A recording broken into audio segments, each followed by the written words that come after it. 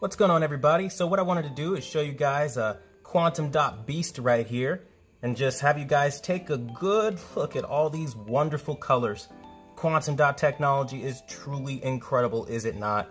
I mean, we're talking like the richest colors just popping off of the screen. Everything you could ever want. Oh, but wait, you see how rich the colors look? You see how popping everything is? What would you do if I told you that the image that you're looking at isn't quantum dot, and in fact, YouTube and cameras have a way of enhancing colors to make them look like something they're not? This is what I talk about when I say never trust YouTube videos. These YouTubers can manufacture shit all the time, and I say that, and people, and I at the risk of sounding like a douche, have to say, have the audacity to question what I'm saying.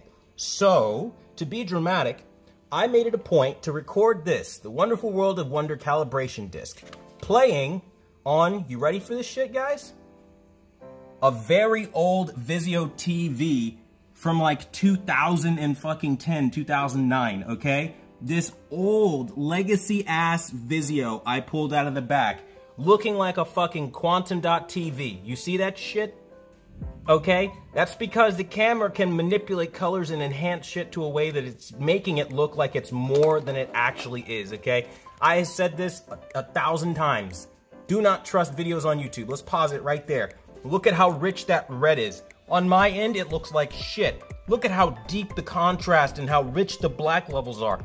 Shit can be misrepresented all the time, okay? When I give these videos, right?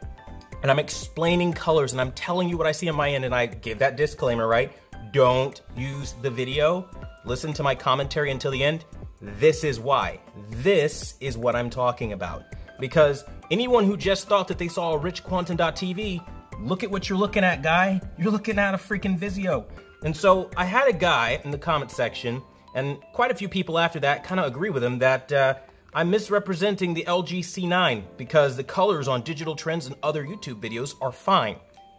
I hate when I see dumb people like this because it means that they're actually breeding. Okay, listen, you cannot use YouTube videos to start measuring picture quality. When I say that there is a problem with Blood Orange, I don't call myself the #1 brand in honesty for no reason, okay? I go out of my way to buy these TVs, to test these TVs, to show you what they refuse to. I am not paid to give these opinions. I'm not influenced in any way. I don't give a damn what brand you buy. I'm going out of my way to show you this because you need to know the difference. Because they're not going to tell you, and you're spending thousands of dollars not to know the difference. So that's my big problem. I hate dishonesty, right? So as you guys see, we're in the Wonderful World of Wonder calibration disc. Let's pick something that is typically really colorful, like WALL-E. Right? Again, showing you what I'm talking about. This old Vizio from 2010 can look every bit as good as a modern TV that you're seeing right now. Look at how rich that shade of blue is. Are you seeing this right now? This is a Vizio from well over, what, a decade ago now? Okay? But the colors are looking every bit as punchy and the contrast is looking incredible, and it does not look like that on my end. It's washed out, it's muted, it's ugly.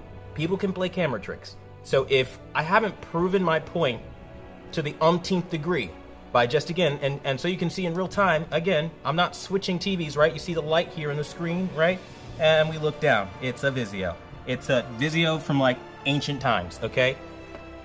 Not playing games, not playing tricks. Enough's enough.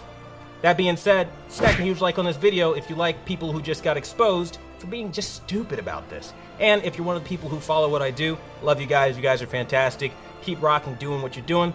Give them hell in the comments. Till the next time, see you guys later.